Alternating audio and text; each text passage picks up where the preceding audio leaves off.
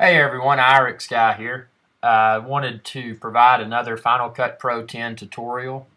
And by the way, feel free to check out all of my Final Cut Pro tutorials there on my YouTube channel. I've got a playlist link for them. It's in this video's description. But what I wanted to explain today is how to make a video black and white. Now this right here is a video of me skiing, and I filmed it with a GoPro camera on top of my head. So as you can see, this is just normal color right out of the camera. Just plugged my GoPro in and imported my video from my GoPro into Final Cut Pro 10. So there haven't been any edits made to this video. Now the black and white's really neat.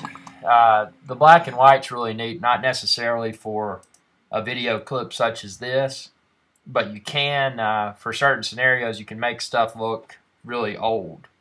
So to do black and white, all you do, you go to the show or hide the effects browser. So you could hit Command 5 on your keyboard, or you could just click on this little icon here. It looks like a little film strip or something. So you click on that, and then you go to video, and it's, by the way, it's broken down by video filters, or video effects rather, and audio effects. So I'm just going to do all video effects. Now there's this effect called, there's a lot of effects in here you can look at, but we're doing black and white. You can do the 50s TV, or you can do the black and white. Those are the two that I normally use. So let's just do the black and white one. All you do is drag black and white on top of your video clip, and now you can see that it's in the process of rendering. This little thing right here, it's counting up, says 12%, 15, 16.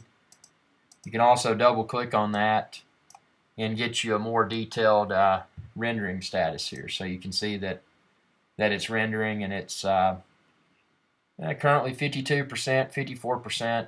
You can watch a clip depending upon the speed of your Mac. You can watch a clip while it's rendering, but I don't like it because it looks choppy and all that. For a clip this size, it's almost done. It's actually, it's done now. And you can confirm that by seeing it says 100% right there. So let's rewind it and watch it in black and white. So you can see it gives it a completely different feel.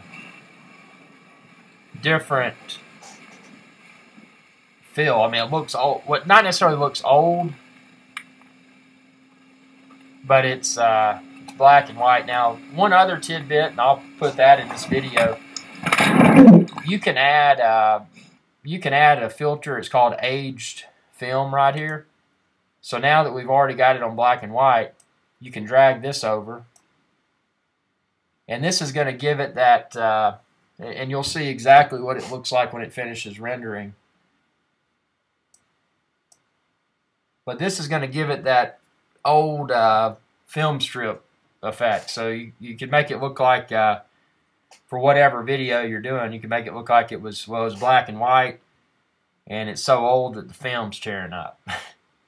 So I mean, this is cool if you wanted to, like, maybe this is like some sort of like shark attack movie or something like that, and just made it look make it look really creepy. And as you can see, that filter, whereas black and white was pretty fast to complete, this age film filter is taking significantly longer. And I do have I've got an iMac Core i7. It's a quad-core iMac, so it's not the current year model. It's a few years old, but it's still pretty fast. So if you have a more powerful Mac, maybe even a Mac Pro or something, your rendering time may be significantly quicker. But we'll wait for this to complete, and then we'll watch the finished product. One thing I wanted to go ahead and mention is that I do have an abundance of Final Cut Pro 10 tutorial videos already. The playlist link's actually in this video's description, so if you want to check out my other videos, I encourage you to do so. And if there's something that you're trying to do in Final Cut Pro 10 that you don't know how to do, just ask, and if it's a function that I'm familiar with, I'll be happy to post a tutorial video for that as well. Again, I'm not an expert.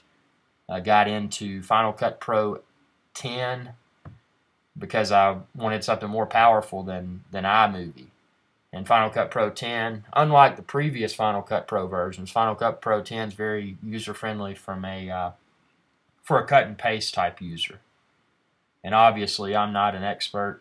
I create these videos for a YouTube channel, and that's for my YouTube channel, and that's it. So it's good skill to know. Okay, 89%, 90%. We're almost there. We'll watch the grand finale.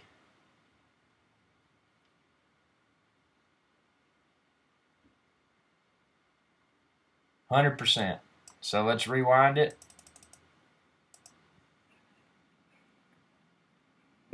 And see, you can see those lines right there that are going by.